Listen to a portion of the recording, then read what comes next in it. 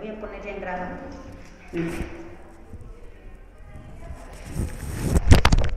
Muy bien, buenas tardes a amantes del fútbol.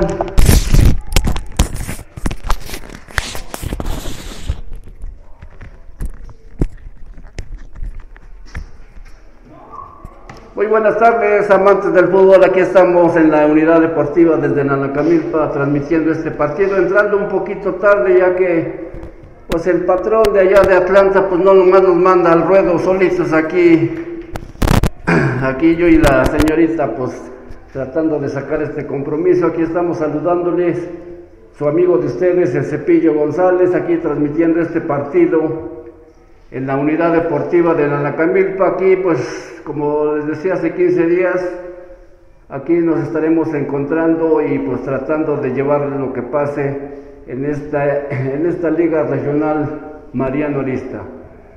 Bien, pues aquí un poquito nervioso todavía porque pues todavía no le agarramos bien el hilo a esto, pero vamos a tratar de echarle ganas, ¿ok?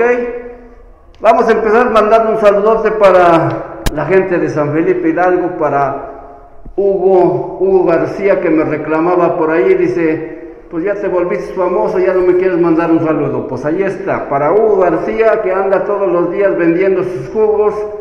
También vamos a decirle pues que no le echen mucha agua al jugo de naranja, porque el otro día compramos uno y sabía 50% de naranja y 50% de agua. ¿Cómo ve? Bien, pues vámonos al partido. Aquí estamos listos para llevarles la reseña, el partido Obregón Toluca F.C. Ok, pues vámonos adentrando un poquito al partido. Aquí pues acompañado, es un gusto para mí empezar esta transmisión acompañado de la señorita Dany. ¿Está bien? Ok, ya me dijo que sí para que no la riegue. Ok, aquí estamos llevándoles lo que va a pasar en este partido, entrando un poquito tarde. El partido empezó 12:10, allá andaba yo pidiéndoles las alineaciones y hasta que me las dieron pues ya estamos aquí en la cabina, aquí en la unidad deportiva de Nanacamilpa. Ok, pues ya está el tiro y el gol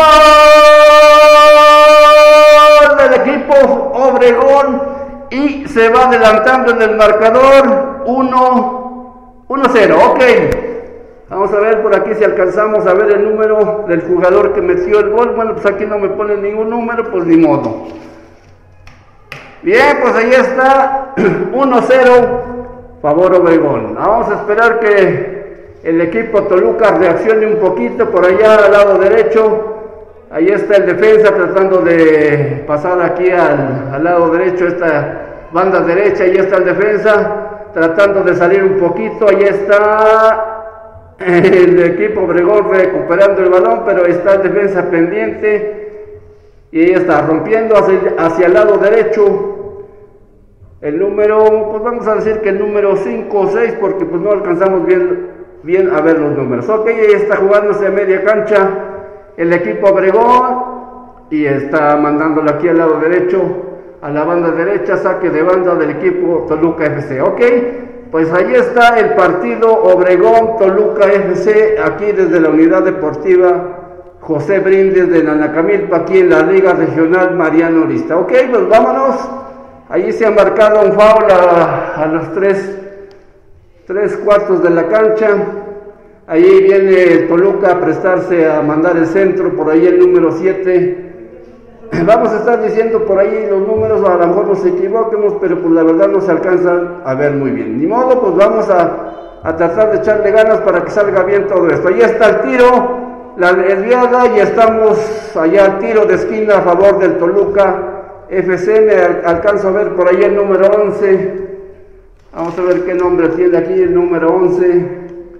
Es Ricardo Roldán el que va a hacer y se presta a mandar el tiro de esquina. Ok, pues nuevamente mandarles un saludote a toda la gente de la Unión Americana, aquí de parte de su amigo de ustedes, el Cepillo González, y ahora un gusto enorme estar acompañado de la señorita Dany, que al ratito pues va a entrar por ahí con sus comentarios. Ok, ahí viene el centro, aquí por el pico del área grande. Ahí está el defensa del equipo Obregón, mandándole aquí al lado izquierdo.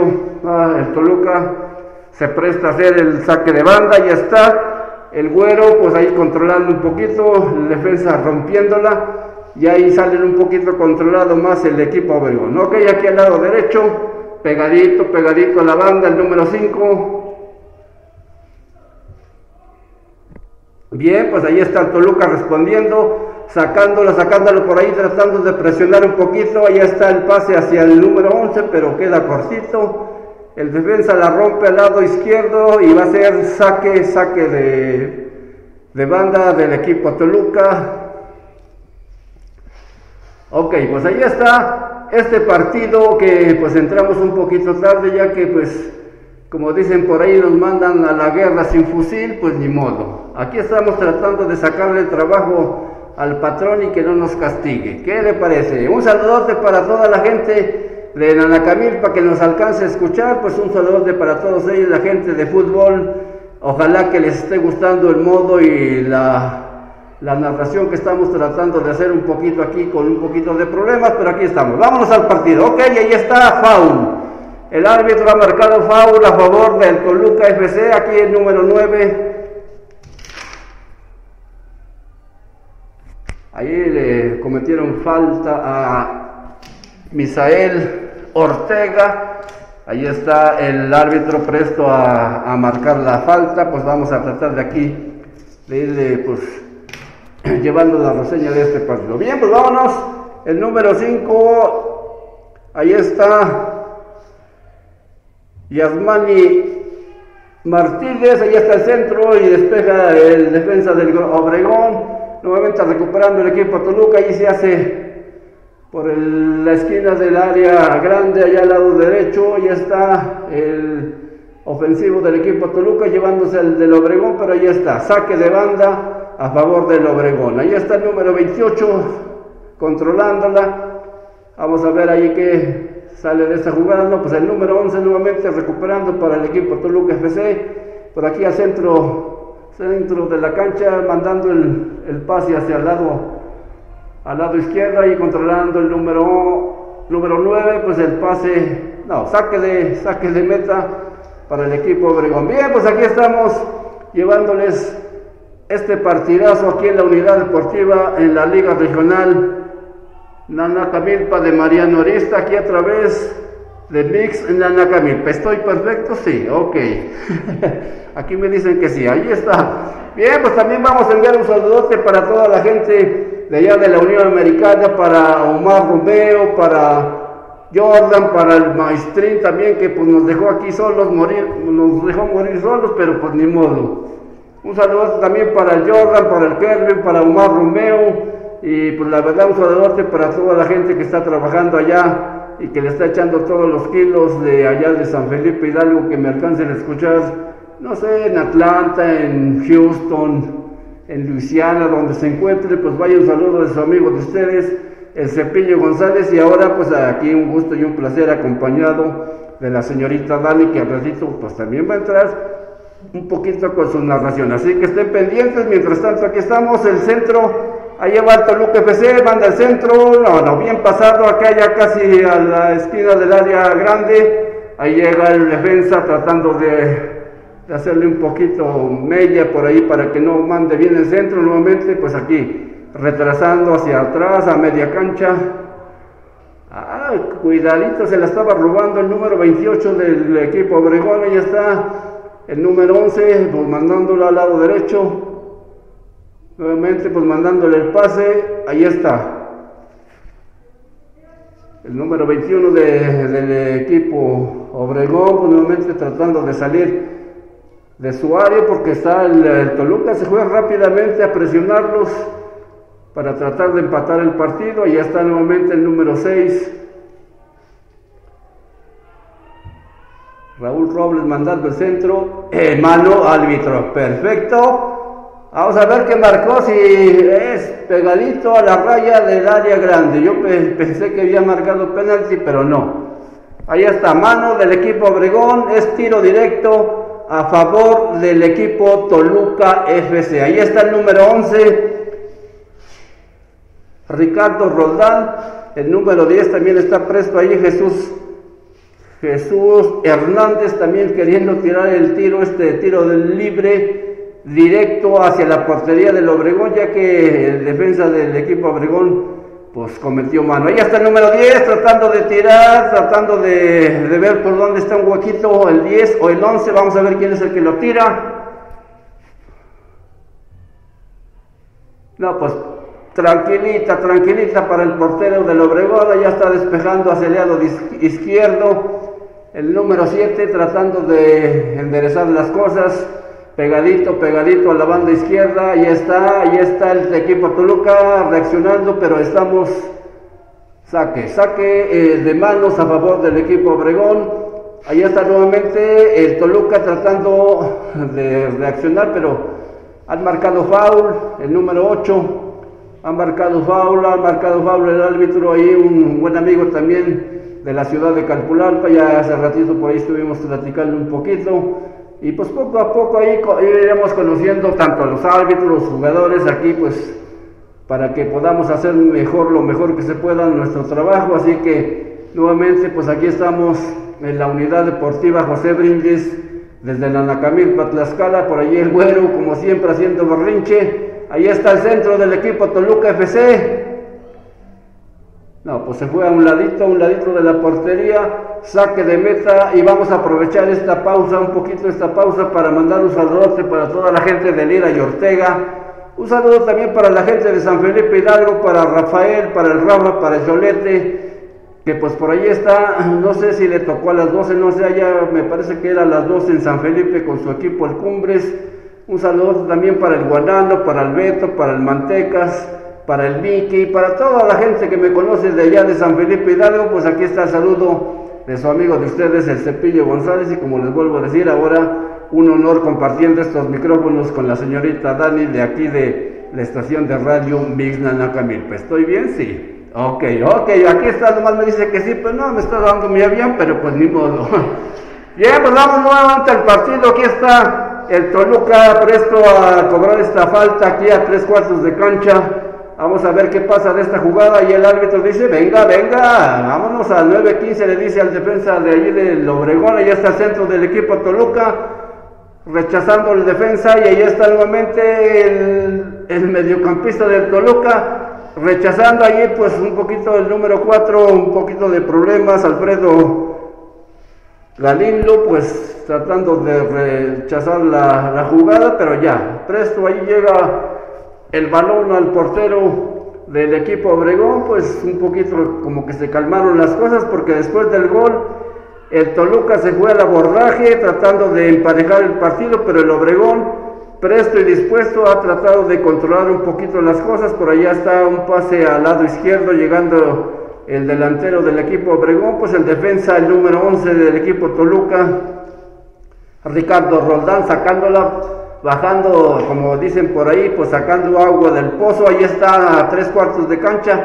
el pase para el equipo Toluca, y han marcado nuevamente otra falta a favor del Toluca FC. Pues ahí el número 6 del equipo Obregón, un poquito fuerte, pero ya el árbitro les dice por ahí pues que calmado, ahí le reclama el jugador del Toluca que ya van 2-3 faltas, y pues no ve las tarjetas. Yo creo que no las trajo el árbitro, pero me parece que ya por ahí están dialogando un poquito. Dice el árbitro, ya te marqué la falta, ¿qué quieres?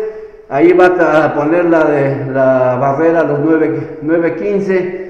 Por ahí está el árbitro pues dialogando un poquito con el jugador del Toluca, como diciendo, pues ya te marqué, y ahí el jugador quiere la tarjeta, y el árbitro nada más dialogó un poquito con el jugador del Obregón. Bien, ahí está el disparo del equipo Toluca.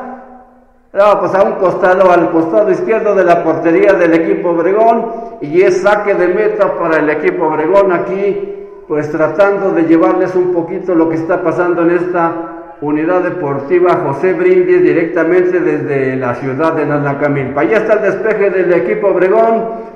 El Toluca pues ahí rechazando, pero se la da un contrario. Ahí el defensa pues como queriendo que se ponen un poquito pesadones. Ahí ya había marcado el árbitro que era fuera de lugar. Ok, tranquilo, les dice que con calma y nos amanecemos. ¿Qué les parece? Ahí está dialogando con el número 11, con Ricardo Roldán, pues que le dice, pues tranquilo, ya te marqué, ¿qué quieres? Ponte a jugar. Ok, vámonos. Ahí está el despeje del defensa del Toluca, el güero despejando hasta pegadito al área grande. Ahí está el centro y el portero agarrando la pelota, como cuando se agarra la novia. ¿Cómo ven? Ahí está nuevamente el Toluca, ahí está el jugador número 16 disparando, el defensa de número 23 del equipo Obregón, rechazando nuevamente nuestro amigo Roldán ahí tratando por el lado derecho, mandando el pase, el centro al área, una carga, no, pues ahí está el tiro, no, tranquilito el tiro a un lado de la portería del equipo Obregón. Bien, pues aquí estamos, el partido empezó 12-10, llevamos, ¿qué será? Son como 20 minutos de partido, ya que entramos un poquito tarde. Ahí el delantero del equipo Toluca está un poquito ahí, pues no, ni las asistencias se prestan para ver qué es lo que tiene. Vamos a ver si se pone en pie, me parece que sí. Todo tranquilo, ahí el árbitro comentándole, platicando con los defensas, con los jugadores del Toluca. Yo, la verdad, yo ya los conozco, que siempre han sido así, reclaman todo. Es más, si no reclamaron en un partido, no estuvieron a gusto. Yo ya los conozco, y los conozco porque yo sé que antes pues andaba yo por ahí en las canchas también arbitreando, ya los conozco. Lógico que estos son otros jugadores. Yo de eso les platico, tiene como hace 20 años. Cuando estaba yo joven, pues todavía estoy joven, pero pues estaba yo más joven, ¿ok? Yo ya los conozco, los equipos del Toluca siempre han sido así. Bien, pues vámonos al partido. Ahí está el jugador, el número 27, controlando a media cancha. Ahí para el 28, ya que el defensa del Toluca rompiendo por ahí al lado izquierdo. Ahí el número 8, pues pegadito a la banda izquierda, a la banda derecha, perdón, a la banda derecha, con relación al ataque del equipo Toluca. Ya está el saque de manos, el número 14 tratando de mandar a nuestro amigo allá del Toluca, pero pues el defensa del Obregón se le anticipó un poquito. Ahí está la jugada a media cancha, pedían faulos del equipo del Toluca, pero el árbitro nomás está pendiente de lo que está pasando, ahí retrasándole al defensa del equipo Obregón, aquí mandándolo al número 9 pegadito a la banda derecha con relación al ataque hacia el equipo del Toluca. Viene el número 23, y si decimos por números, porque la verdad que me pusieron la alineación, pero no me ponen quién es el 21, quién es el 22, pues ni modo. Ahí está el número 21 pegadito, mandando el centro, por allá cae un jugador, ahí el remate, y al lado derecho, y es saque de meta. El marcador, claro, aquí me están indicando, el marcador y nos dice Obregón 1 gol, Toluca F.C. 0 gol. Así que pues estamos directamente desde la unidad deportiva José Brindis, transmitiendo para todos los amantes del fútbol. Como dicen por ahí, el fútbol nos une. Y pues poco a poco les vuelvo a repetir, es algo nuevo para mí lo que estoy haciendo, pues ya que pues yo hace mucho tiempo andaba por ahí de animador, pero no es lo mismo no es lo mismo Chana que Juana, así que pues aquí vamos a tratar de agarrar un poquito el hilo poco a poco, denme chance, para que ya cuando lleguemos por ahí a la final, pues ya está, no sé, a lo mejor me contratan para irme a TV Azteca, pero mientras tanto tengo que hacer mis pininos, tengo que hacer, como dicen por ahí, los méritos. Así que aquí estamos echándole ganas, allí viene el güero, aquí pegadito al lado derecho, pues allí el silbante ha detenido el juego, ya que un jugador del equipo Obregón, pues tiene un problemita por ahí que en el tobillo, pero aquí las asistencias yo creo que están durmiendo porque ni siquiera se presta para que entre alguien a ver qué le pasa. Vamos a ver, si no me querían dar la alineación, imagínense, no me querían dar la alineación ni las asistencias quieren ver lo que tiene su jugador, como diciendo hay que se las arregle solo. Bien, pues ahí está, nada más aquí el amigo de gorrita blanca dando indicaciones aquí pegadito al área, a la raya, dando indicaciones, mira, tú te vas para acá, dile al otro que se vaya de este lado y allí, poniendo sus fichas bien como debe de ser, allí le dice échale ganas, ya para allí ya van las asistencias, ya me lo iban de aquí 8 días porque pues ya es retarde y el jugador todavía no se levanta y ahí el de sombrerito va con su maletín, ojalá que lleve algo para reanimarlo porque si nomás lleva el maletín y no lleva nada, yo no sé cómo lo van a curar, así que vamos a esperar un tiempo ahí, a ver qué pasa con las asistencias, ya por ahí se prestan a reanimar al jugador del equipo Obregón. Mientras tanto, vamos a aprovechar esa pausa, vamos a darle paso a la señorita Dany para que los salude, y por aquí recuerden que vamos a estar cada 8 días transmitiendo desde la unidad deportiva José Brindis, directamente desde la ciudad de Nanacamilpa, en la Liga Regional Mariano Arista. Aquí le damos la bienvenida a la señorita Dany, que me acompaña en estas transmisiones. Ok, ande usted. Hola, ¿qué tal? ¿Cómo están? Buenas tardes. Estamos transmitiendo totalmente en vivo desde el Estadio José Brindis aquí en Nanacamilpa, Tlaxcala. Y bueno, pues estamos haciendo una pausa porque el jugador de Obregón se lastimó y al parecer están atendiendo y checando qué es lo que tiene. Esperemos que se recupere y bueno, pues continúe este partido, ya que empezó un poquito tarde, pero estamos aquí transmitiendo en representación de Radio Mix 91.9. Queremos mandar un saludito a todas las personitas que esta tarde nos estén escuchando a través de Spreaker. Muchísimas gracias por estar escuchándonos aquí en el Estadio Brindis, y bueno, pues también a través de Radio Mix 91.9. Muchísimas gracias. Al parecer, bueno, pues ya se está levantando el jugador de Obregón, y bueno, pues queremos mandar un saludito a la peluquería Unisex Dulce Saloné, y bueno, también a Dulce Laura Morales Limón. Muchísimas gracias. Un saludo para todos ustedes y esperemos que pues esta tarde la disfruten al lado de nosotros. La verdad es que estamos aquí muy contentos de estar esta tarde, un domingo muy familiar aquí con todos ustedes, transmitiendo totalmente en vivo. Y bueno, pues continúa el partido, continuamos aquí. Recuerden que estamos narrando pues la transmisión de este partido de Obregón contra Toluca F.C. El marcador va 1-0 favor Obregón, así que bueno, pues esperemos que Toluca F.C. continúe y le dé pues el empate a Obregón. Mientras tanto, vamos a seguir aquí transmitiendo totalmente en vivo. Esperemos que este partido se empate. La verdad es que está un poco flojo el partido. Queremos ver un poco más de acción para poder estar aquí más emotivos en cabina, narrándoles todo completamente en vivo la transmisión. Pero bueno, pues el partido continúa. Tiene el balón el equipo Obregón y bueno, pues Toluca quiere anotar totalmente. Hay una falta al parecer, pero vamos a esperar a ver qué nos dice el árbitro. Al parecer todo está bien, o sí es una falta. A ver, les paso a mi amigo experto.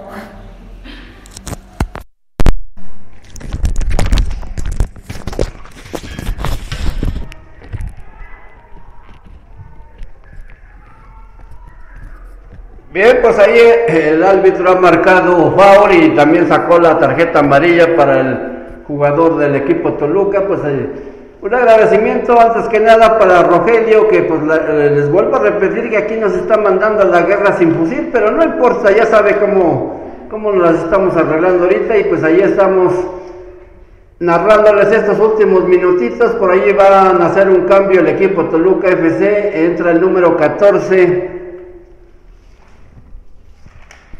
y vamos a ver quién es el jugador que sale del equipo Toluca. Por aquí, si se voltea, pues veremos el número. Si no, el número, me parece que es el número 16, el jovenazo Josué Rocha, el que ha salido, y entra el número 14. Por aquí me están regañando, ese que ya no veo bien, la señorita. El número 12, ¿verdad? 14, otra vez yo. El número 14 del equipo Toluca ha entrado y aquí estamos narrándoles estos últimos minutitos. Ahí el portero del Toluca regresándosela, ya está al lado derecho en relación al ataque, pero pues se le escapó el balón al equipo Toluca y el jugador no estuvo pendiente, y es saque de manos para el equipo Obregón. Ahí está nuevamente recuperando la pelota el número 21, mandando a la guerra por allá al equipo Obregón, el centro, rechazando, y el disparo y pegadito al poste. Es una jugada futbolera. Por ahí tenemos saque de meta del equipo Toluca FC, que va perdiendo 1-0, así que tenemos el marcador nos dice Obregón 1, Toluca F.C. 0. Perfecto, pues vámonos, aquí estamos llevándole lo que está pasando ahí en defensa del equipo Obregón, sacando por aquí al lado derecho, tenemos saque de manos, el número 6 del equipo Toluca, no lo hizo bien y es ahora balón para el equipo Obregón, ya que no sacó bien, no tenía bien los dos pies pegadito a la cancha para poder hacer el saque de manos. Ahí el número 28, ahora sí, perfecto, vámonos, el equipo Obregón pues ahí cometiéndole falta al número 10, y la verdad estuvo fuerte, ahí nuestro buen amigo Josué Hernández quejándose, y la verdad pues desde aquí lo vimos y sí le entró con todo ahí por detrás, pero el árbitro pues nada más no saca nada de tarjeta. Bien, pues vamos a aprovechar esta pequeñísima pausa para mandarle un saludote para Dulce Laura Morales Limón. Un saludote, allá está trabajando en su peluquería unisex que está aquí en la carretera rumbo a San Martín, así que ahí le mandamos un saludo y aunque después nos cobren el comercial no hay problema.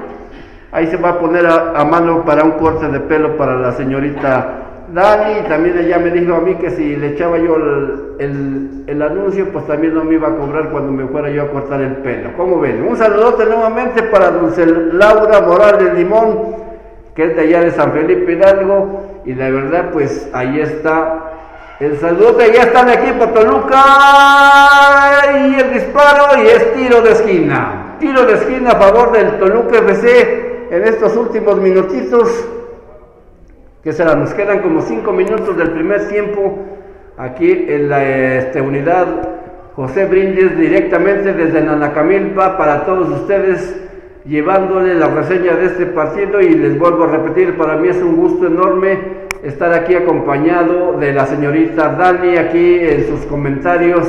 Ya vendrá ella en medio tiempo, mientras yo por allí voy a ver qué encuentro para que ella les esté comentando algo a medio tiempo. Ok, mientras tanto ahí estamos.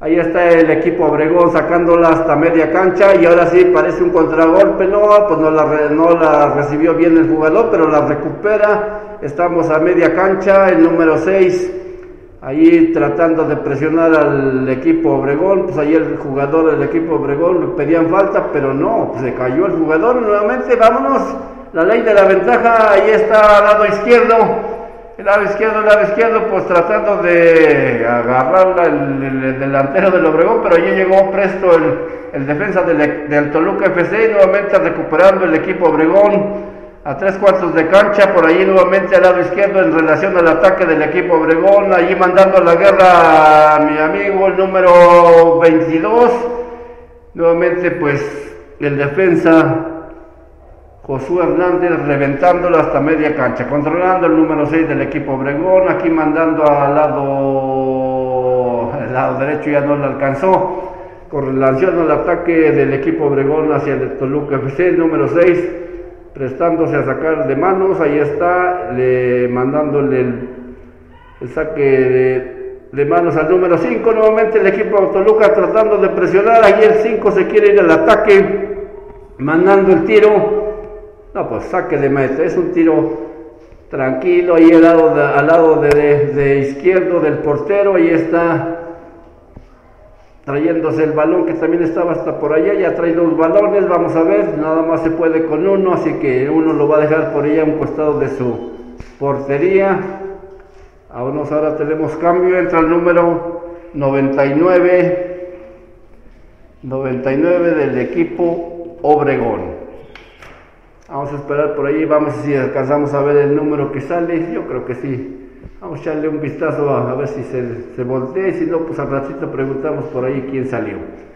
Bien, pues aquí estamos ya, aquí con el tiempo que yo llevo, si no me equivoco, ya lo más faltan como unos mínimo unos 3, 4, 5 minutos para que termine el primer tiempo, y después de que cuando termine el primer tiempo, pues los voy a dejar aquí con la señorita Dany para que por ahí les comente, no sé, a ver qué les comenta del partido, no sé, algo que quiera comentarles por ahí para que ella entre también en esta narración, y que les vuelvo a repetir, para mí es un gusto y un placer estar compartiendo los micrófonos Y como se los vuelvo a repetir, aquí en Maestrín, pues mandándonos a la guerra, a ver si se acuerda que estamos aquí, porque quedó de hablar y ya lleva 45 minutos y ni siquiera nos ha dicho cómo está, qué pasa, nada. Así que pues yo ya lo conozco al Maestrín, así que no me extraña, ni modo. Vamos a esperar, para mí como que se va a reportar como, no sé, mañana a estas horas. Bien, vamos a ver, aquí está el Toluca mandando el centro, para ver si tratando de empatar el partido. Por ahí está el rechace del equipo Obregón, nuevamente el Toluca mandando por ahí al número 9, pues fuera de lugar ha marcado nuestro buen amigo árbitro, nuestro buen amigo Neto. Por ahí ya estuvimos platicando un ratito. Este árbitro es de la ciudad de Calpulalpa y la verdad pues lo hace muy bien, nada más que se le han ido 2-3 jugaditas por ahí, tan solo ahí en la falta, que hace como unos 5 minutos del equipo Toluca se merecía una tarjeta de amonestación, pero pues él me dice que no le gusta sacar mucho tarjetas. Ok, vámonos.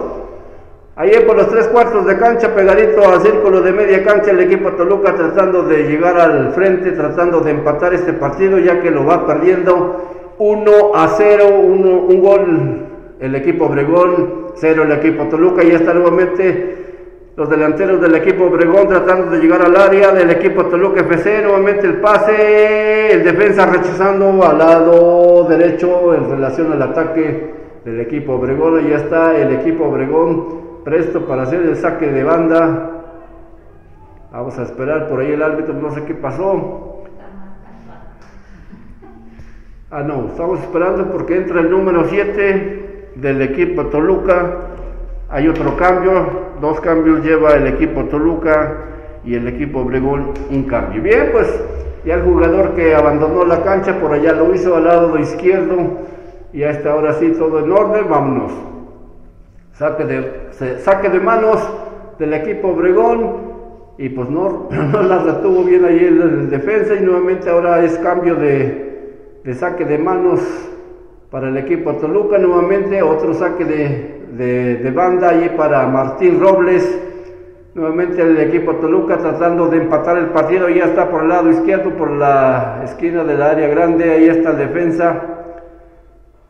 Rapidito le sacó el balón. Ahí ya estamos pegadito al círculo de media cancha y han marcado foul a favor del equipo Obregón. Ya estamos, que será como 1 minuto de terminar el primer tiempo. Allí el árbitro ya mirando su reloj, en cualquier momento da el silbatazo. Bien, pues ahí estamos.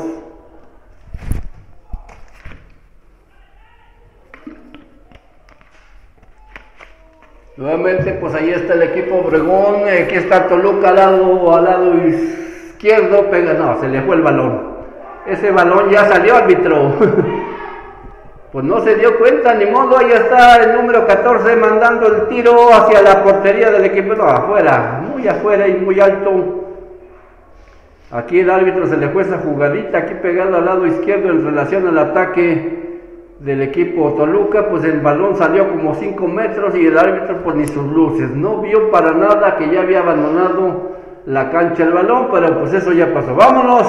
Ahí está el despeje del equipo Obregón, el número 9 tratando de, no sé, presionar un poquito. Y está, ¿qué les dije? 2 minutos o 3 o 1 y el silbante ha marcado el final del primer tiempo. Recuerden, estamos transmitiendo este partido Obregón Toluca F.C. desde la Unidad Deportiva José Brindis, directamente desde Nanacamilpa, Tlaxcala, aquí en la Liga Regional Mariano Arista, su amigo de ustedes, el Cepillo González. Y ahora les vuelvo a decir esto, que me da un gusto y un placer enorme estar compartiendo esta narración con la señorita Dany. Y como les dije hace un ratito, pues ahorita en esta pausa de medio tiempo vamos a pedirle por ahí que nos haga unos comentarios, no sé, un poquito para toda la gente que nos esté escuchando allá en la Unión Americana, a ver si me hace favor de mandar un saludote para todos los que nos estén escuchando en la Unión Americana. Así que la dejo y los dejo en manos para que la señorita Dany nos dé su punto de vista, qué es lo que estaba ocurriendo en este partido, y por supuesto que nos haga unos comentarios mientras se reanuda la segunda parte. Mientras, por allá abajo voy a ver voy a sacar las estadísticas de los que entraron, los que salieron, el que metió el gol. Así que los dejo en buenas manos de la señorita Dany, y un saludote para toda la gente de allá de la Unión Americana, para Omar Romeo, para el Jordan, para el Kervin, para el Machero, para el Tagüí, y también un saludote para toda la gente de San Felipe Hidalgo que me estén escuchando por ahí, para Hugo que anda vendiendo sus jugos toda la semana por allá en las calles de San Felipe Hidalgo. Y recuerden también que los invito para que entre semanas, si me gustan visitar por allá, yo vendo dorilocos allá enfrente de la terminal de los Texcoco. Es más, ya la gente ya me conoce, así que todos los que me alcancen a escuchar, si por ahí van a calcular, pues se les antoja una nieve, no sé, una nieve preparada, unos dorilocos.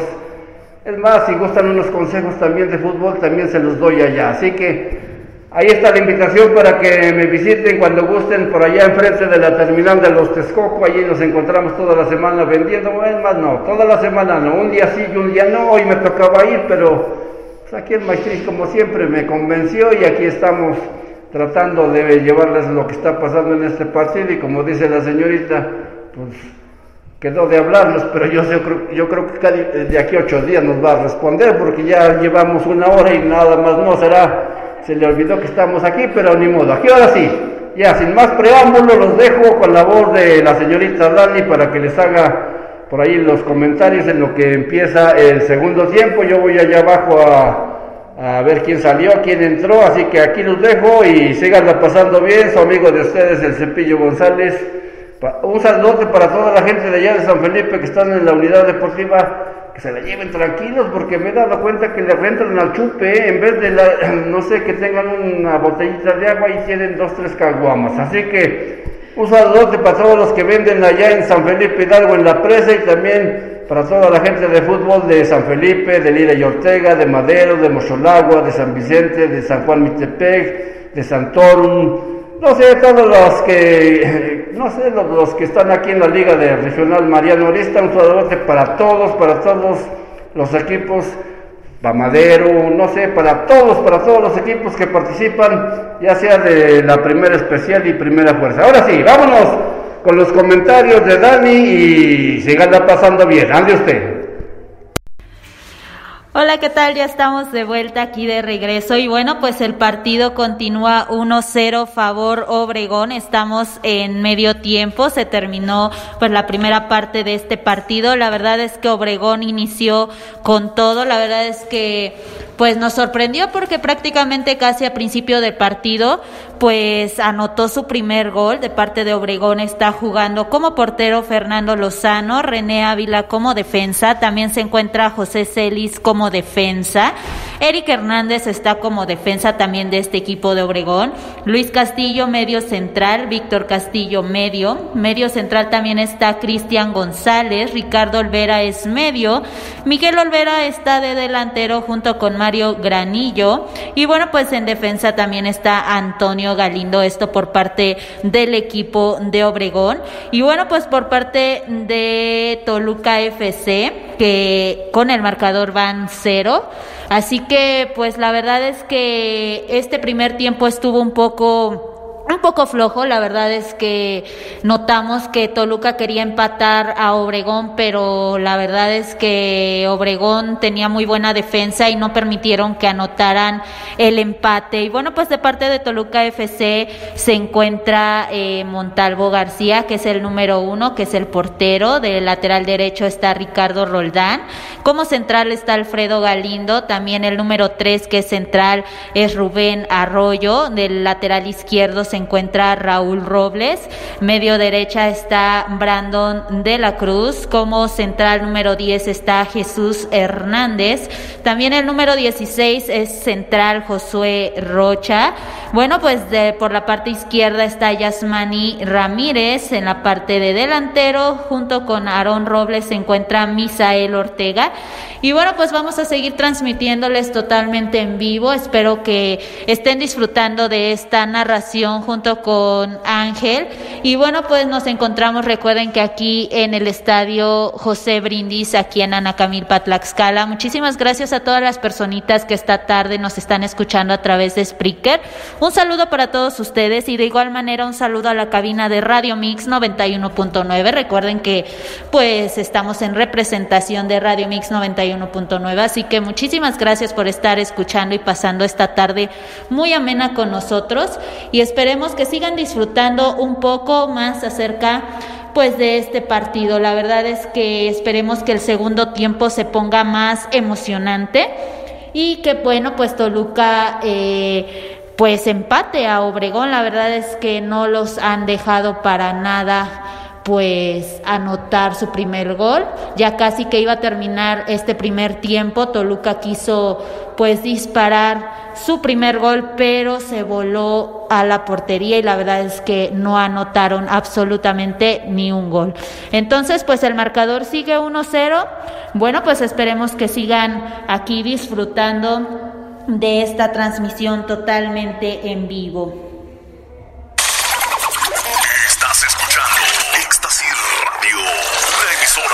Radio Atlanta Group, Proyecto 2035, en conjunto con nuestras cadenas hermanas, a través del globo terráqueo, rebasando todo lo impensable. Aquí es donde nacen las ideas. Éxtasis Radio, mucho corazón, mucha música. Legión 2021. Legión 2021.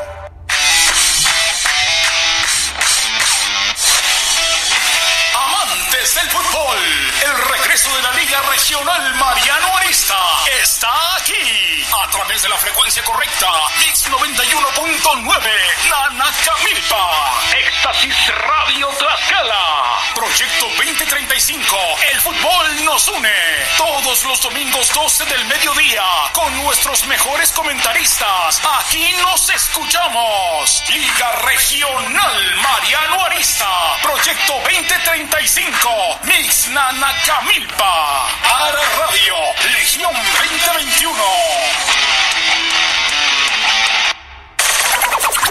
Estás escuchando Éxtasis Radio, una emisora de Éxtasis Radio Atlanta Group, Proyecto 2035, en conjunto con nuestras cadenas hermanas, a través del globo terráqueo, rebasando todo lo impensable. Aquí es donde nacen las ideas. Éxtasis Radio, mucho corazón, mucha música. Legión 2021. Legión 2021. Y bueno, pues continuamos aquí en este espacio que, bueno, pues terminó el primer tiempo y queremos mandar un saludo a todas las personitas que nos escuchan desde los distintos barrios de este maravilloso y bello municipio de Nanacamilpa, Tlaxcala. Muchísimas gracias. Ya saben que gracias a ustedes pues es posible todas estas narraciones y gracias a toda la audiencia que nos está escuchando en San Felipe Hidalgo. Un saludo también a Néstor Juárez desde Atlanta. Muchísimas gracias por apoyarnos en esta transmisión. Muchísimas gracias. Un saludo para todos en Estados Unidos, en Atlanta. Muchísimas gracias por estar escuchando, bueno, pues esta transmisión totalmente en vivo desde el estadio José Brindis aquí en Anacamilpa, Tlaxcala. Esperemos que estén pasando una tarde muy amena, bueno, pues con una servidora y con Ángel. Así que pues vamos a esperar a ver a qué horas el árbitro pues da el pitazo para iniciar este segundo tiempo. Esperemos que, como les comentaba hace un momento, esperemos que el Toluca pues empate a Obregón. La verdad es que se veían un poco desanimados, aunque querían empatar, pero la verdad es que el partido estaba un poco pues más a favor de Obregón. Hubo unas cuantas faltas, pero pues la verdad nada grave. Hubo cambios por parte de Toluca F.C, fue el equipo que más cambios tuvo en este primer tiempo, así que bueno, pues esperemos continuar con esta transmisión totalmente en vivo. Un saludito a todas las personitas que esta tarde, que esta tarde nos están escuchando, un saludo hasta Calpulalpan también, que nos están sintonizando, muchísimas gracias. Y bueno, también para la cabina de Radio Mix 91.9, recuerden que pues estamos en representación de la emisora, la frecuencia correcta 91.9, así que bueno, un saludo para todos ahí en cabina y para todas las personitas que esta tarde nos estén escuchando también a través de las distintas plataformas en internet, a través de Radio Mix 91.9 vía internet, a través también de Spreaker. Muchísimas gracias. Y bueno, pues vamos a otros comerciales y yo regreso con ustedes.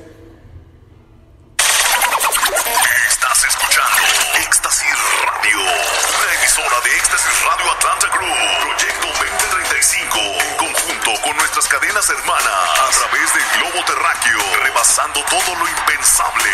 Aquí es donde nacen las ideas. Éxtasis Radio. Mucho corazón, mucha música. Legión 2021. Legión 2021.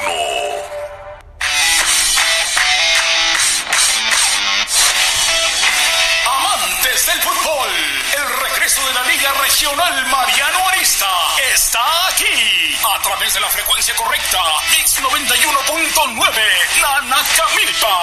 Éxtasis Radio Tlaxcala. Proyecto 2035. El fútbol nos une. Todos los domingos 12 del mediodía con nuestros mejores comentaristas. Aquí nos escuchamos. Liga Regional Mariano Arista. Proyecto 2035. Mix Nanacamilpa. Para Radio Legión 2021.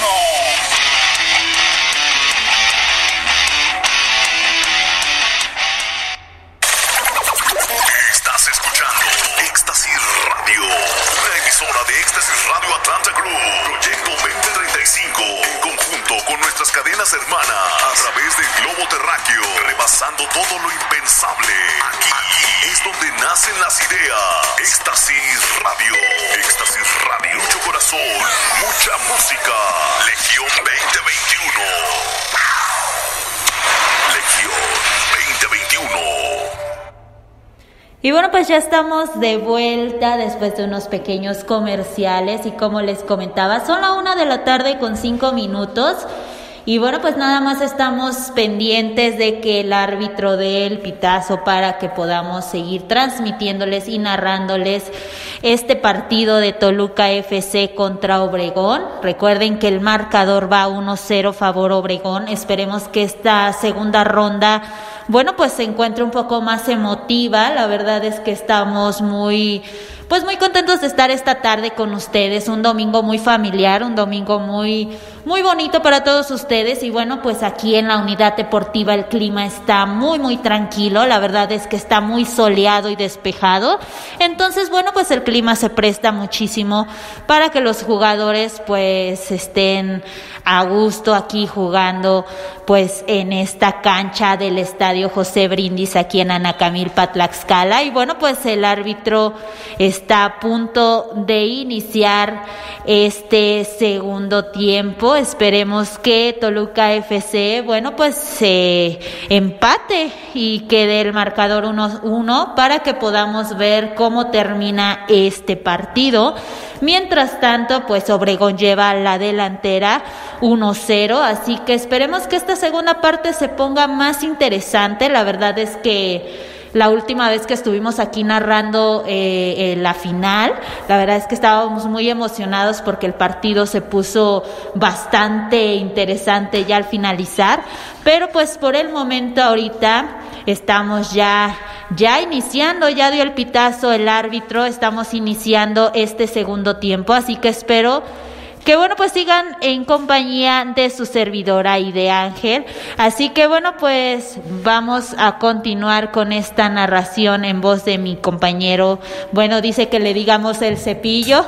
Así que bueno, pues continuamos con esta transmisión totalmente en vivo. Y esperemos que esta segunda parte, la verdad, se ponga más interesante. La verdad es que nos queremos emocionar aquí en cabina. Y bueno, pues a ver si Toluca FC pues le empata a Obregón. Vamos con la voz de nuestro narrador principal en esta tarde aquí en el Estadio José Brindis en Anacamilpa, Tlaxcala. Los dejo con mi compañero.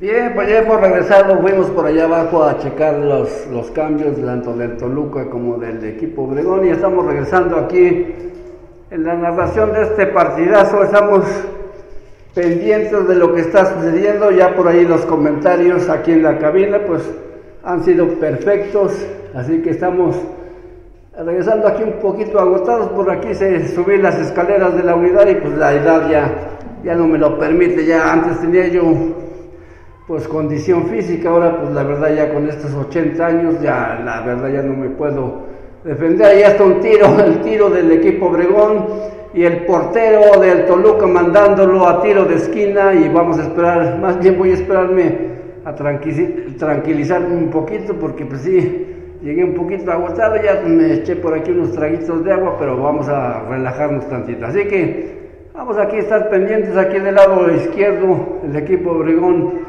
está presto a mandar el tiro de esquina. Por ahí tenemos 1, 2, 3, 4, 5 atacantes. Aquí rapidito hacia el lado derecho, el número 8 mandando el tiro. Ahí reventando el equipo Toluca, y nuevamente el número 21 tratando de ganar la pelota, y el defensa sacándola, pero el número 8 nuevamente el centro, y el defensa por allá al lado izquierdo con relación al ataque del equipo Toluca, peleando allá el balón a la banda, el centro del equipo Obregón. No, pues pasado hasta por acá, por el lado derecho. Aquí saque de manos del equipo Toluca. Por aquí ya me tranquilicé un poquito. Yo creo que me van a tener que hacer falta tomarme unas vitaminas, porque si no, no la voy a hacer.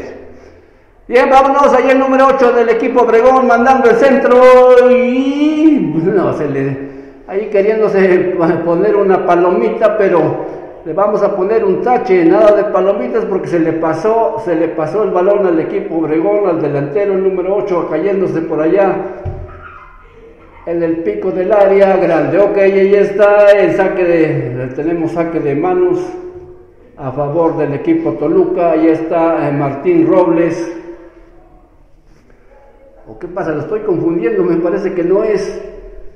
No lo es. Ahí de todos modos, ahí está el equipo Toluca, aquí a media cancha. Vámonos prestos y dispuestos allá al centro.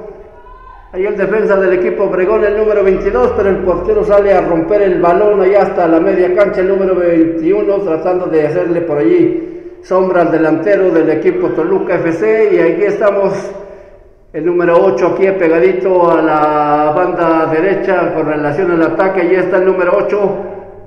Y el defensa rompiendo el balón aquí a mano, saque de manos, aquí al lado derecho del número 11. Ricardo Roldán ahí mandando el centro, saque de manos, pero nuevamente el güero, que todo lo reclama, nada le gusta, ahí tirando a un costado de la portería del equipo Obregón. El portero pues nomás vigilando el balón, se ha ido hasta por allá. Ahí tenemos saque de meta del equipo Obregón. Ok, nuevamente pues vamos a enviar un saludote para toda la gente de fútbol que nos esté escuchando, tanto aquí en Anacamilpa, no sé, en San Felipe Hidalgo, en Madero, que nos lleguen a escuchar al ratito por ahí en la aplicación. Pues vamos a mandar un saludote para toda la gente de fútbol, aquellos que les gusta el deporte de las patadas. Un saludote para ellos, aquí de parte de su amigo de ustedes, el Cepillo González. Y ahora, pues nuevamente es para mí un honor estar aquí compartiendo esta transmisión en esta cabina de la Unidad Deportiva José Brindis de la Liga Regional Mariano Arista con la señorita Dany. Y no se les olvide que por ahí escuchen su programa, no sé a qué horas esté pasando, pero yo ya lo escuché y la verdad me gusta bastante. Así que también voy a recordarles por ahí que muy pronto por ahí también yo ya tendré mi programa de radio, así que eso va a ser un poquito más adelante. Vámonos al partido. Ahí está el cabezazo y el portero del equipo Obregón pues reteniendo el balón ahí tranquilito, despejando. aquí a media cancha, el número 11, mi amigo Roldán mandando al 8.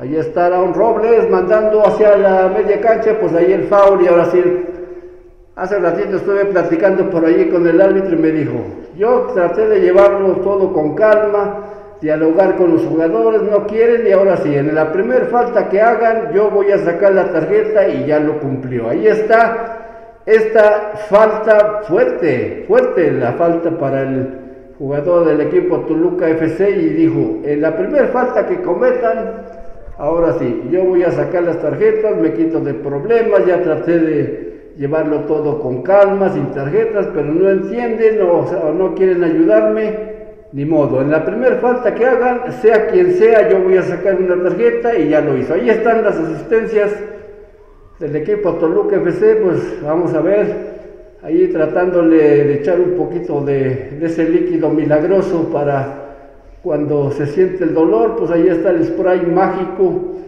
Lógico, primero le echan un poquito de agua, porque si le llegan a echar el spray así directo, pues corre el riesgo de quemarle la piel. Por eso le tienen que echar un poquito de agua, y es más, el de las asistencias hasta se viene refrescando también, pues echándose un traguito de esa agua que le vino sobrando. Ok, ahí ya está poniéndose de pie el jugador del equipo Toluca.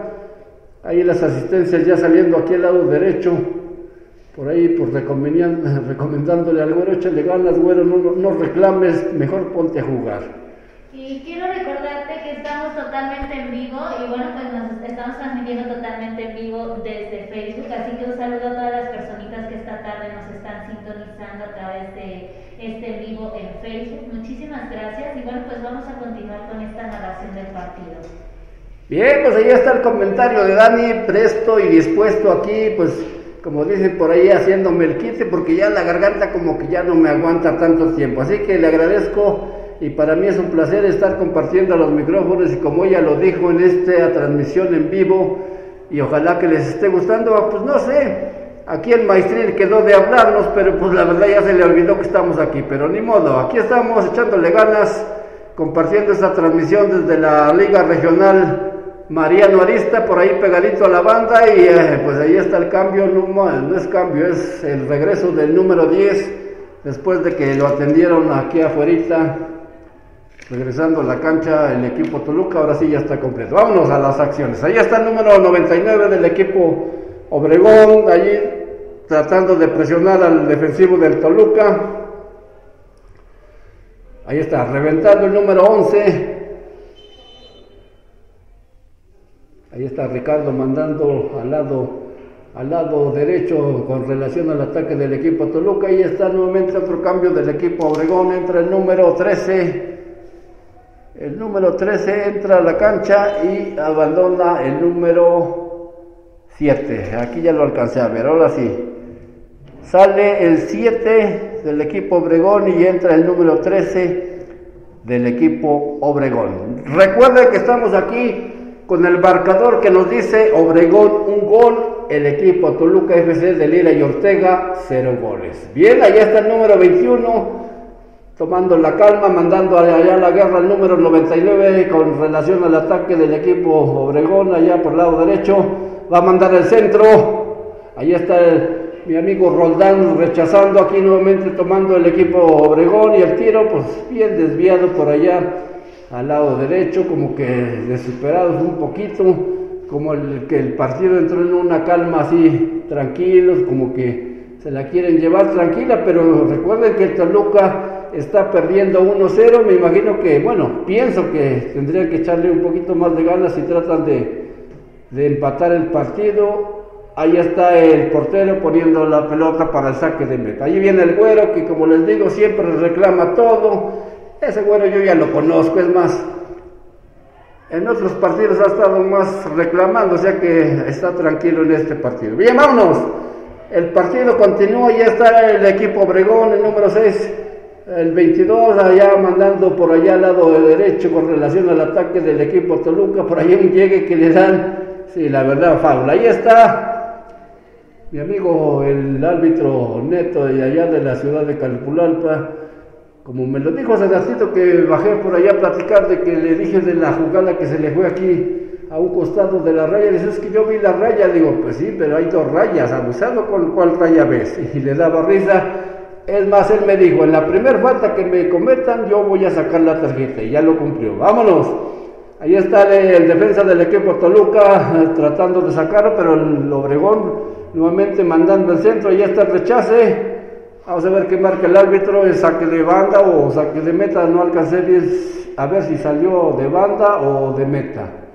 Es de manos, saque de manos del equipo Obregón, y vamos a pedirle a mi amiga Dany que por ahí esté pendiente para que haga un comentario, así que en unos minutitos los voy a dejar con ella para que siga comentando este partido donde le estamos llevando a Obregón un gol y el Toluca F.C.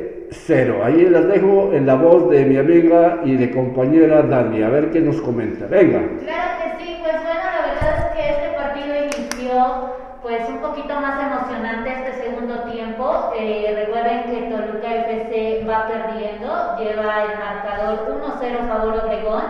Y bueno, pues ahorita esta tarde la verdad es que estamos aquí muy contentos transmitiéndoles totalmente en vivo desde el estadio José Brindis aquí en Anacamilpa, Tlaxcala. Muchísimas gracias por estar sintonizándonos. Y bueno, pues Toluca quiere empatar 1-1, pero la verdad es que están jugando bastante bien los de Obregón y no se dejan. La verdad es que pues quieren anotar el segundo gol. Y bueno, pues continuamos aquí narrándoles totalmente en vivo. Recuerden que pues estamos aquí transmitiéndoles totalmente en vivo. La verdad es que el clima está bastante favorable para este partido. Y bueno, pues queremos mandar un saludito a la cabina de Radio Mix 91.9. Recuerden que estamos en representación esta tarde de la frecuencia correcta, 91.9. Así que un saludito a todas las personitas que nos estén sintonizando. Muchísimas gracias. Y bueno, pues vamos a continuar con la narración. Bien amigos, aquí regresamos con este partido. Ahí está el centro del equipo Toluca, pues el portero ahí llegándole el balón tranquilito después de comentarios acertados de Dany, pues nuevamente pues aquí dándole las gracias a ella y al maestrín que quedó de comunicarse, pues ni modo, ese ya lo conozco, él dice 5 minutos y esos 5 minutos se convierten en, no sé, 2 días o 3 días, bueno, así ya lo vi yo. Hay un saludote, ahora sí como decía Dany, pues un saludote y gracias por estarnos sintonizando. Aquí pues su amigo de ustedes, el Cepillo González, pues tratando de echarle un poquito de ganas, ya que esto es muy diferente a la que yo hacía antes. Ahí está el centro del güero, el güero que siempre reclama y se va a un ladito del lado derecho de la portería del equipo Obregón. Recuerden, estamos transmitiendo, como decía Dany, en vivo desde la cabina de la Unidad Deportiva José Brindis, aquí desde Nanacamilpa, en la Liga Regional Mariano Arista, y como dice, en la frecuencia correcta, así que grábenselo bien. Aquí estaremos cada 8 días transmitiéndoles en vivo y en directo todo lo que pase en los partidos que nos toque aquí narrar, porque pues hace 8 días estuve allá por San Felipe Hidalgo, donde mi hijo me estuvo echando por ahí la mano, porque la verdad pues yo todavía es, como dicen por ahí, es mucha tecnología para mis manos, así que mi hijo me estuvo echando la mano por allí transmitiendo el partido desde San Felipe Hidalgo, el Cumbres con el Puebla FC, donde quedaron 1-1, ahí está el tiro, el portero del Toluca rápidamente sacando el balón aquí al lado derecho con relación al ataque del equipo Toluca. Bien, pues ahí el Toluca como que se ha pausado un poquito, no puede pasar de media cancha, pero mire, ahí está el defensa del equipo Obregón rechazando, ahí está controlando las acciones, el número 13 que acaba de entrar, pues ahí un poquito trastabillando, y ahí está nuevamente el pase para el delantero número 7 del equipo Toluca, nuevamente el número 21 del equipo Obregón, ahí está hacia el lado derecho, mandando el balón allí para el número 21, nuevamente regresándole el balón, allá está queriéndolo, ahí está, salió, ahí le están levantando la mano del güero que como siempre todo reclama, pero ahora sí tuvo razón, ahí está, saque de manos del número 3 del equipo Toluca FC, ahí está nuevamente el equipo Obregón mandando el balonazo, ahí está controlando el número 11 del equipo Toluca,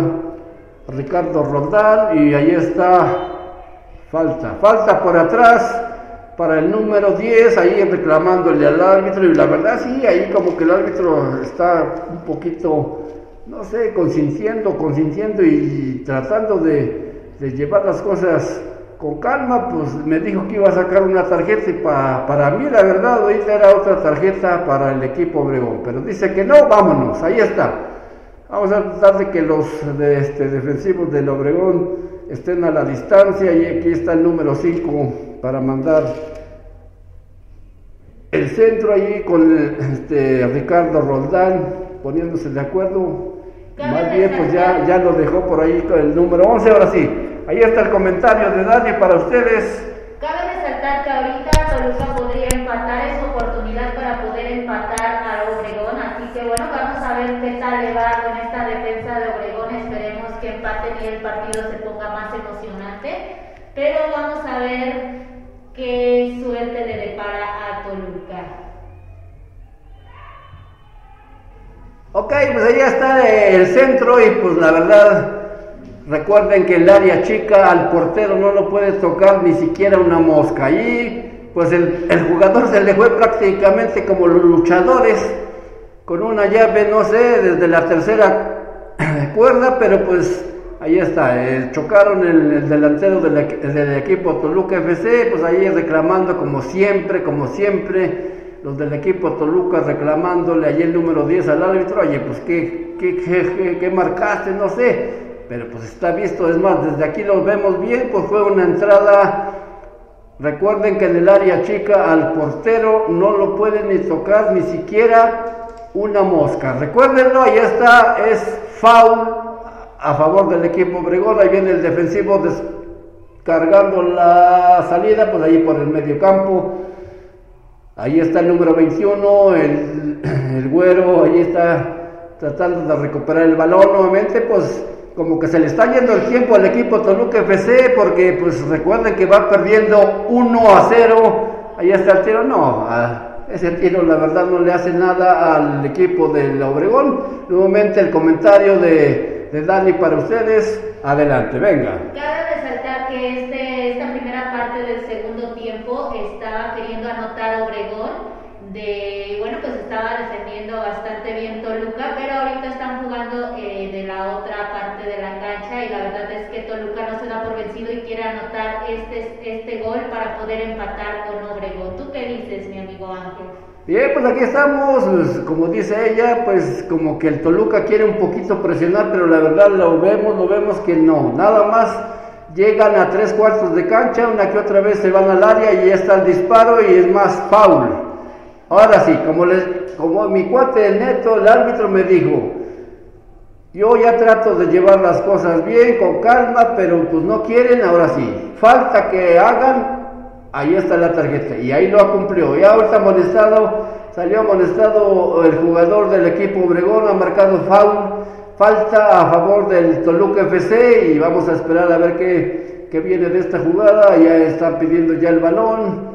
El portero pues me imagino que va a empezar a poner por ahí su barrera, porque es pegadito, no pegadito, como unos 10 metros, 15 metros al área grande. Ahí está diciéndoles el árbitro que pues que hasta que él sirve, ya poniendo la barrera a los 9:15. Ahí el portero también ya ubicándolos bien. Ahí está ya la defensa del equipo Obregón.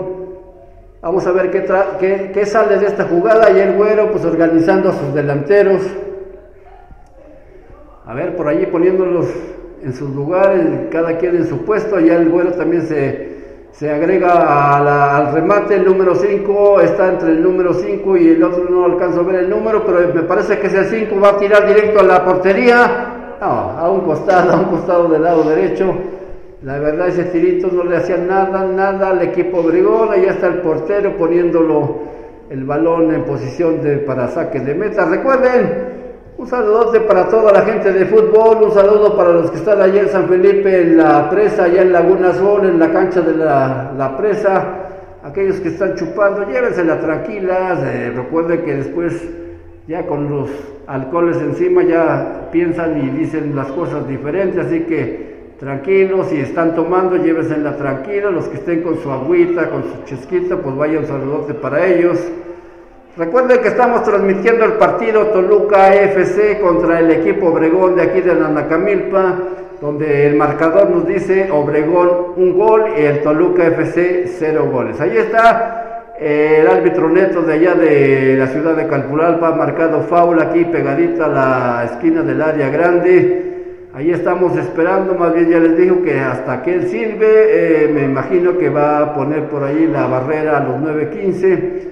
Hay un jugador de Obregón, no sé qué es lo que quiere o no sé qué está pidiendo, porque aquí está pidiendo que va a entrar el cambio, va a entrar el número 15 del equipo Obregón, y por ahí vamos a ver quién es el que sale. Ya viene, no, ya se quitó la playera, ya vienen paños menores, pues ya no vemos qué número es. Ahí está entrando el número 15, allí el güero poniendo el balón porque es falta a favor del Toluca FC. Vamos a esperar que ojalá aquí caiga el gol para que se empate el partido y se ponga más emocionante, porque como que el partido ha caído en una pausa, así tranquilos todo, pero aquí está el güero. Vamos a ver, así como reclama el güero, vamos a ver si así tira. Si así tira como reclama, me imagino que va a ser gol, pero si no, vamos a ver. Más para Toluca FC para poder pues anotar este empate, así que vamos a ver qué le separa pues esta tarde. Aquí a ver, vamos a ver, el número 3 es el que va a tirar, a ver, esperemos que anote y empate este partido. Ahí está el tiro del güero y el portero pues presto y dispuesto sacándolo a tiro de esquina. Allí número 11, Alfredo, no, es Ricardo Roldán el que va a mandar el tiro de esquina aquí al lado derecho en relación al ataque del Toluca FC.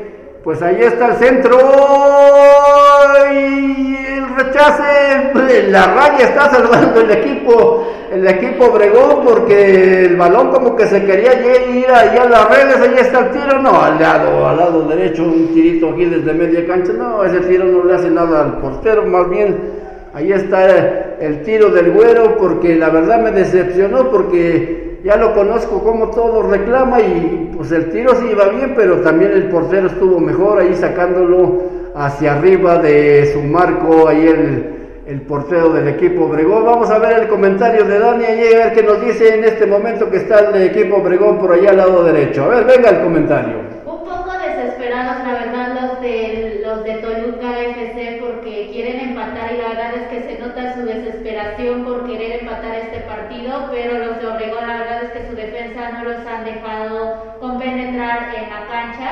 Y bueno, pues ahí siguen intentando empatar este partido y ponerlo un poco más emocionante, pero no lo han logrado.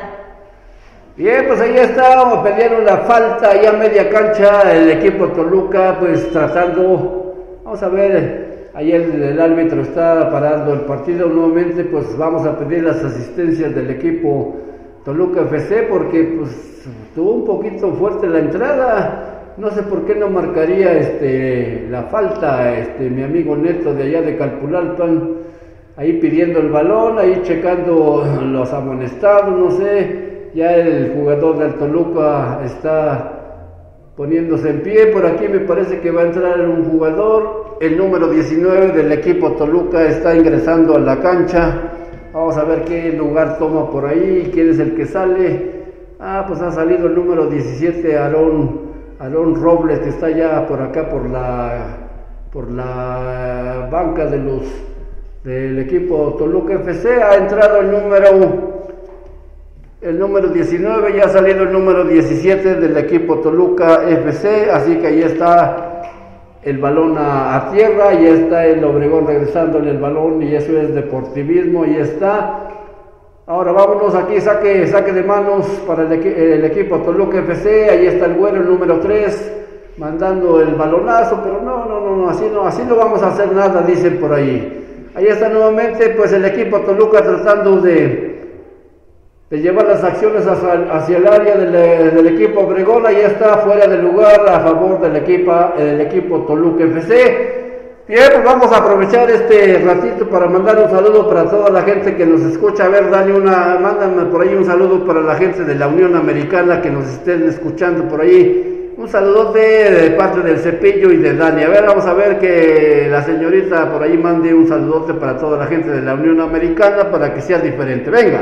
Claro que sí, un saludito a todas las personitas que nos están escuchando a través de las distintas plataformas que sabemos que nos escuchan. Bueno, a través de Spreaker, a través de Radio Mix 91.9 y también a través de Éxtasis Radio, así que un saludo para Néstor y para todas las personitas que esta tarde nos están escuchando desde Atlanta o desde la Unión Americana. Muchísimas gracias por estar escuchando esta transmisión en vivo desde el Estadio José Brindis aquí en Anacamilpa, Tlaxcala. Un saludo para todos ustedes y de igual manera a todas las personas que nos están escuchando en los distintos barrios de este maravilloso municipio de Anacamilpa, Tlaxcala. Un saludo para todos ustedes a la cabina de Radio Mix. Y bueno, pues a sus alrededores, Calculalpan, San Felipe, muchísimas gracias por estar sintonizando la frecuencia correcta y estar escuchando esta transmisión aquí en vivo. A ver, Dany, mándale un saludo por allá al Hugo que vende los jugos todos los días en San Felipe y dile que ya no le eche mucha agua al jugo de naranja. A ver qué dice cuando escuche este saludo. Un saludo para Hugo, que aquí de parte de nuestro amigo nos está pidiendo que le mandemos un saludo a Hugo.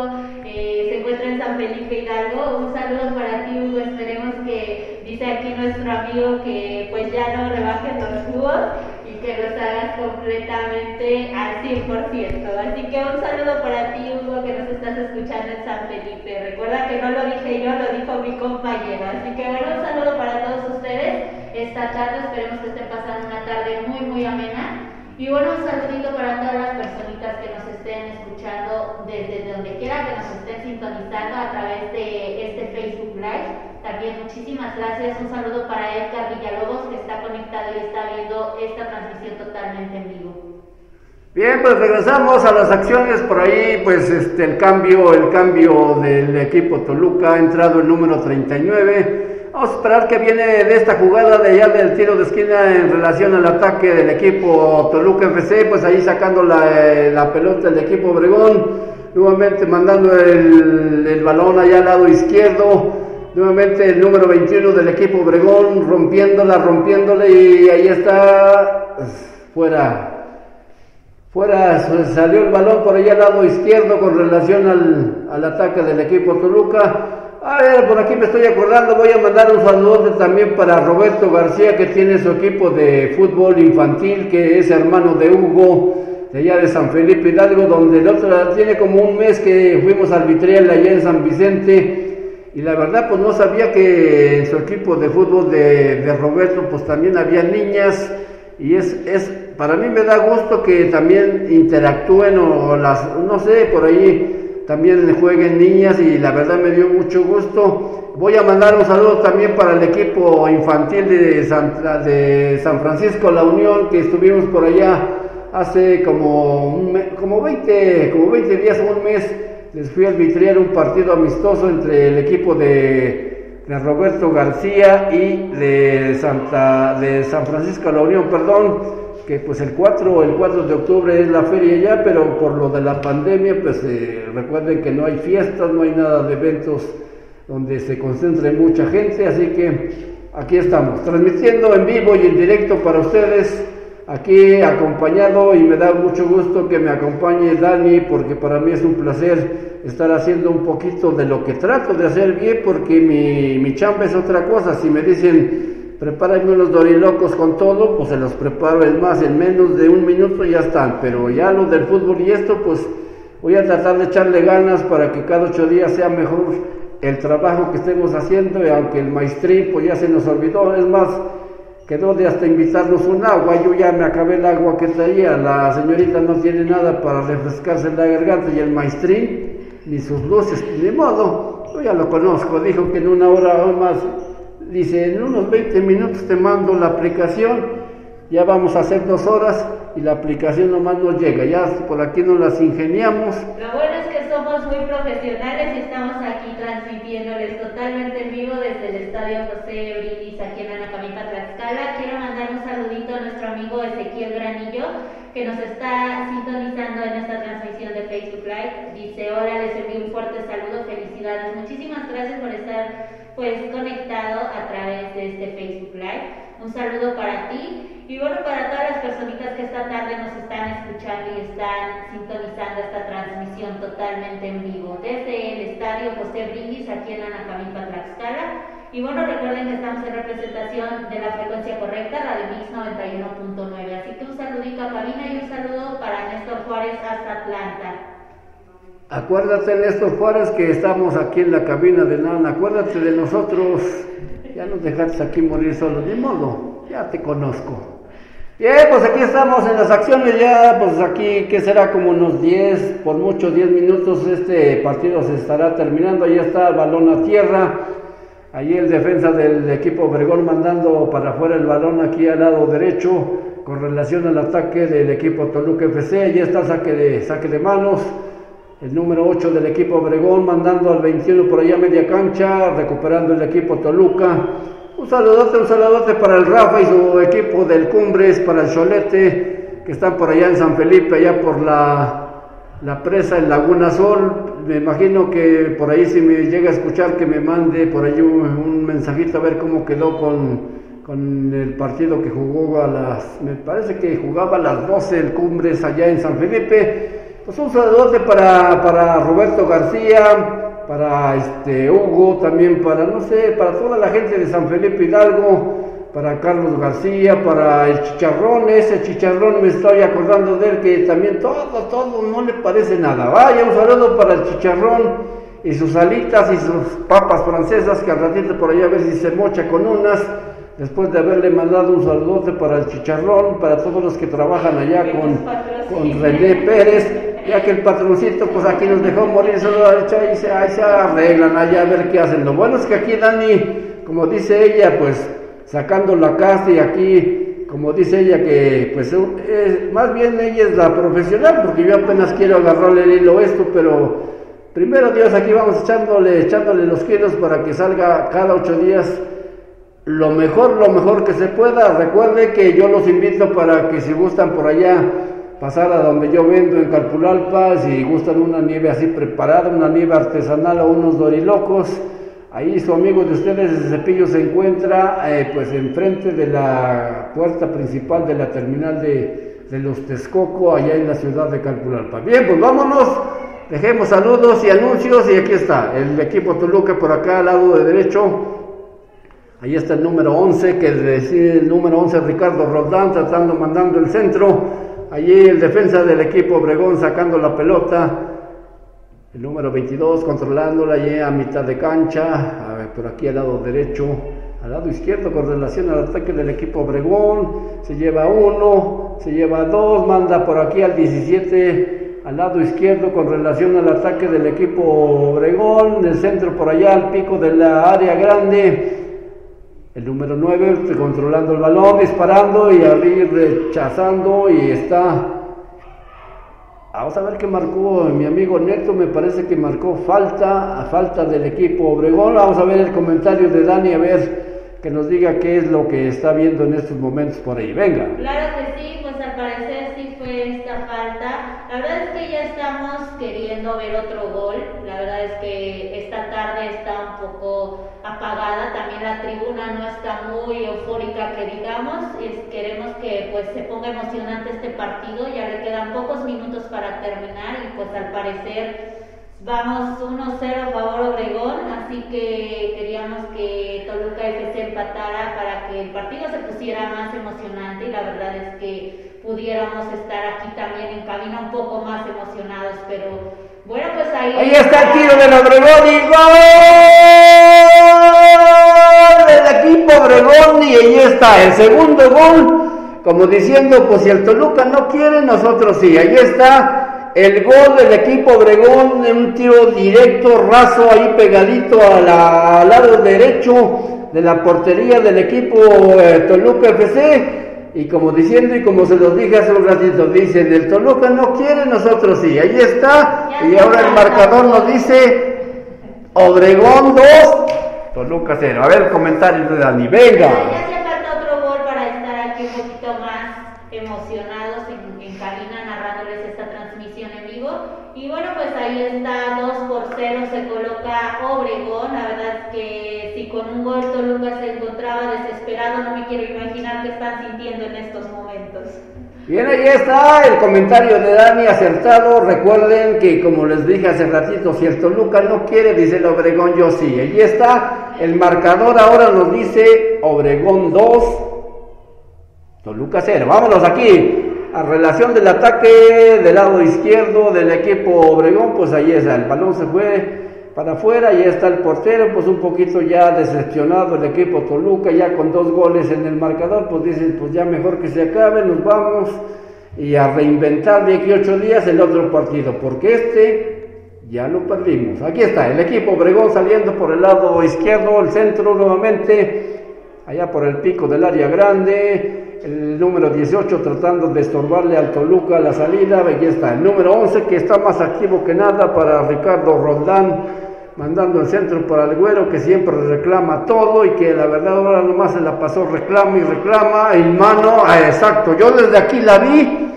y es penalti a favor del equipo Toluca. Yo desde aquí vi la mano y el Obregón dice que no, pero sí. Desde aquí vi la mano y es penalti a favor del Toluca. Por ahí el Güero, como siempre, regañando a todo mundo, arrebatándole el balón al portero, y es penalti a favor del equipo Toluca F.C. Aquí vamos a ver si acorta la distancia. A ver el comentario de Dany, venga. Cabe resaltar que Toluca ha tenido muchas oportunidades para meter gol y la verdad es que todas las ha fallado. Esperemos que aquí por lo menos anote uno. Es más, la voy a dejar que narre el penalti. Venga, a ver cómo lo hace. Venga, ahí está, la vamos a dejar que narre el penalti. Y bueno, pues el jugador de Toluca tira y ¡gol! ¡Fue gol! El primer gol que anota Toluca. La verdad es que ya se quiere poner a cuentas con Obregón, pero bueno, pues es su primer gol en esta tarde. Gol a favor de Toluca y el marcador queda 2-1.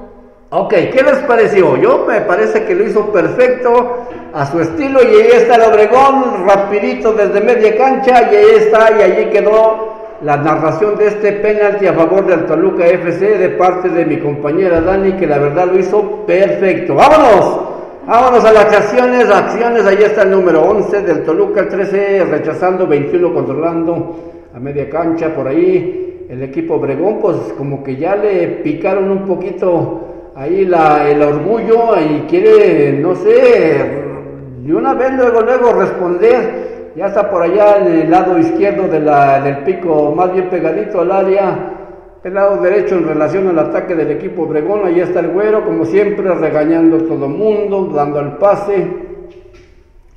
Ahí está, saque de manos, allí apurándole a su jugador, dice, apúrale que no estamos con tu tiempo. No, ahí está, saque de manos, ahora del equipo Obregón. Ahí el Güero regañando su defensa, que no le dio rápido, como siempre, el Güero ya ni me extraña, ahí regañando, que es más atrás, que le saque rápido, ahí regañando a todo el mundo.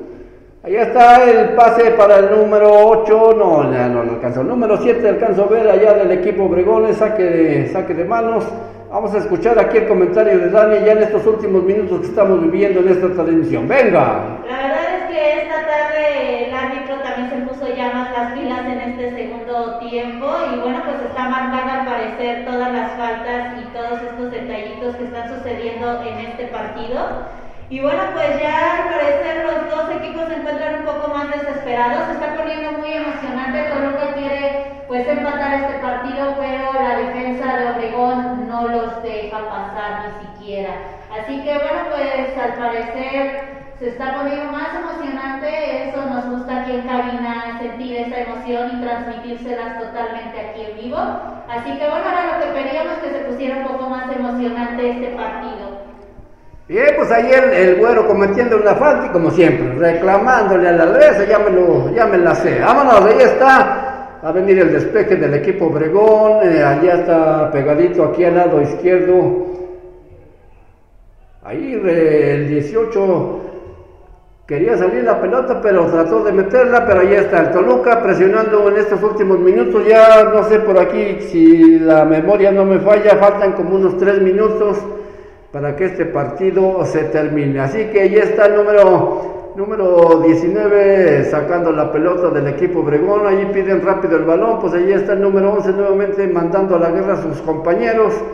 El güero pues tratando de cabecear y como siempre quedándose ahí reclamándoles a todo mundo, a sus jugadores que no se ponen las pilas. Y está el pase ya pegadito al lado derecho en relación con el ataque del equipo Obregón, allí jaloneando al jugador del equipo Toluca, y foul a favor del Toluca.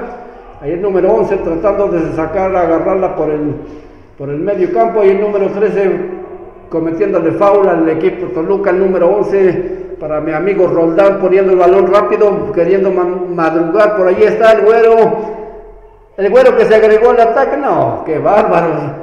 Ahora que le reclamen a él por no haber hecho bien la jugada. Ahí está el güero fallando el pase. El Toluca, pues ahí está la finta del güero, a ver si le llegaba a su compañero, pero no, ahí está. A medio campo el equipo Obregón tratando de salir adelante para ver si por ahí queriendo no le cae otro golecito. Ahí está el centro y es allí tomándola el portero del equipo Toluca. Pues ya el árbitro viendo, que les dije, viendo su reloj, ya estamos casi en unos 2-3 minutos a ver el comentario de Dany en estos últimos minutitos que está atacando el Toluca. Pues ya está un poco más emocionante el partido. Por un lado Toluca quiere empatar y al parecer ahí quiere meter su gol, pero la defensa de Obregón no los deja. Y bueno, pues por otra parte Obregón no quiere que los empaten, precisamente quieren que pues se quede este partido 2-1 o quizás 3-1, porque están jugando también, luchando por este tercer gol. Pero pues a ver, en estos últimos minutitos ya está casi nada de acabar este partido, y pues a ver cómo les va, cómo quedamos esta tarde en este partido. Ahí está el árbitro pues silbando el final del partido, y hemos quedado, y el marcador nos dice aquí desde la unidad deportiva José Brindis, el marcador nos dice Obregón 2, Toluca F.C. ha terminado el partido. Recuerden que aquí estaremos transmitiéndoles todos los domingos, como dice el eslogan, el fútbol nos une, y ahora pues acompañado de la señorita Dany aquí con sus comentarios acertados.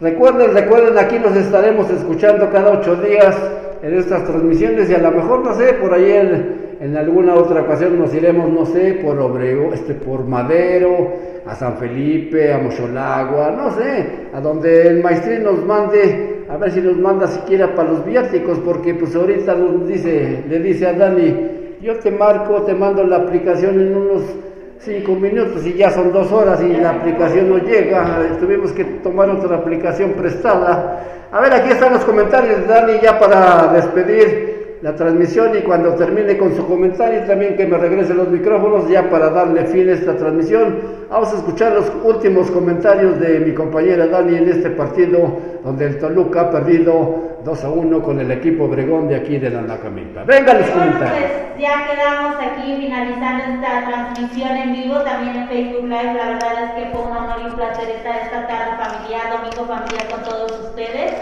La verdad es que muy emocionados de estar aquí. La última vez que estuvimos fue en la final de la Liga Regional Mariano Arista, y ahorita pues en esta invitación, gracias a Néstor Juárez por la invitación. Y bueno, pues quedó 2-1 favor Obregón, y bueno, pues perdió el Toluca. Así que bueno, pues aquí estamos pues despidiéndonos. Un placer, un honor con todos ustedes, y que hayan disfrutado de esta narración.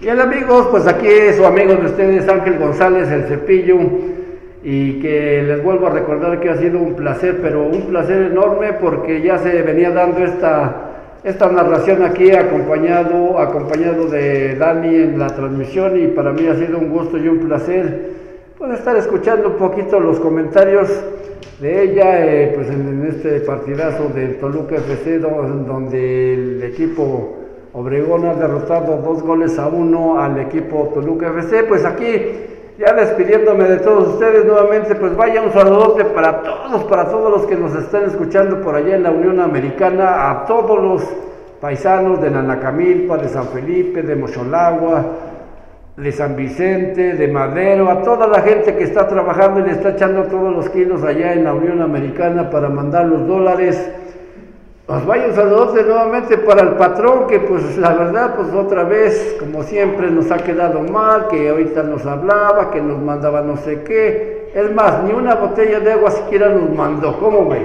Pero no importa, como dice Dany, aquí estamos profesionalmente tratando de sacar este compromiso, y así es que pues aquí hemos terminado esta transmisión directamente desde la unidad deportiva José Brindis de aquí de la ciudad de Nanacamilpa, en esta liga regional Mariano Arista. Recuerden, aquí estaremos cada 8 días, o a lo mejor por ahí, no sé, en alguna ocasión nos encontraremos transmitiendo, así como lo hicimos hoy, como Dany preparó todo para transmitir en vivo.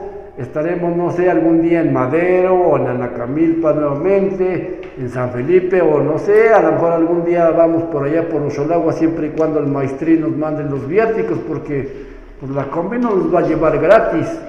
Así que pues aquí estamos ya despidiendo la transmisión. Ya ahora sí, pues vamos a despedir esta transmisión oficialmente. Recuerden que hemos estado aquí transmitiendo este partido donde el equipo Obregón ha ganado al Toluca F.C. 2-1, y para mí nuevamente ha sido un placer enorme estar transmitiendo los micrófonos en esta transmisión con Dany, que la verdad es la primera vez que estamos aquí juntos transmitiendo para todos ustedes, y la verdad esperamos que todo haya salido bien.